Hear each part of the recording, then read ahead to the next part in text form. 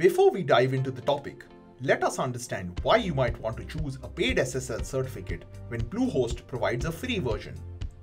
One of the biggest reasons why you might want to consider a paid SSL is liability protection. This means that in the event of a data breach, you are insured based on your warranty level. This is especially important if you are an e-commerce website and have personal and financial data of your customers. The renewal process for the free SSL is a good reason to choose paid SSL. You will need to renew your free SSL certificate every 90 days. Paid SSL certificates often renew every year or every 2 years.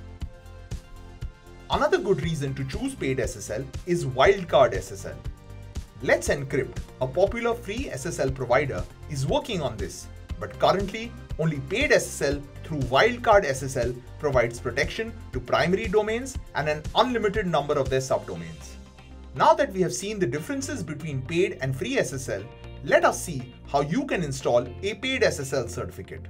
The process to install a paid SSL is different for shared hosting and VPS or dedicated servers. We will be looking at shared hosting today. Please note that you will need a dedicated IP address before you are able to add an SSL certificate to your account. You can add a dedicated IP address to your hosting service from the Addons section of your control panel. The first step is to generate a private key. First, log into your Bluehost panel. Click on the Advanced tab. Scroll down to the Security section and click on the TLS SSL Manager icon. Here, under the title Private Keys, click on Generate, View, Upload or Delete your private keys. Next, the Private Keys page will open.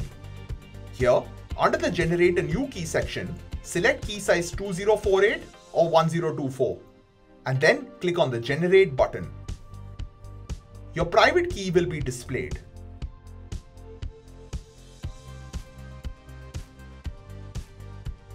Click Return to SSL Manager.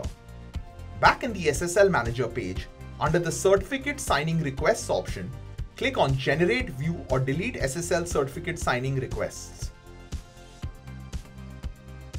Enter the domain name and the required information into the form.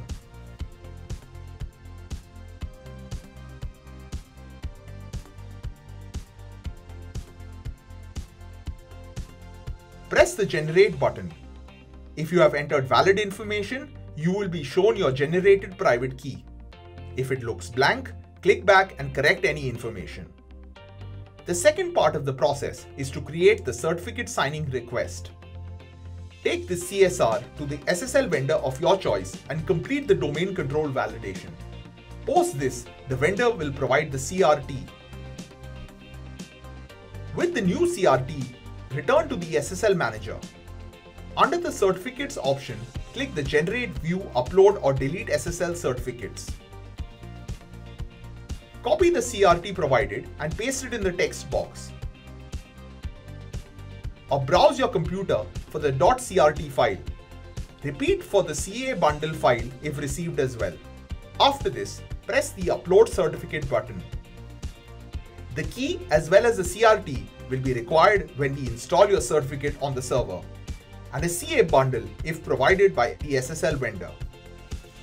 It is recommended to keep a backup copy of each of these as they may be used for this particular domain name with any host. You can now go and check if the padlock is reflecting on your website.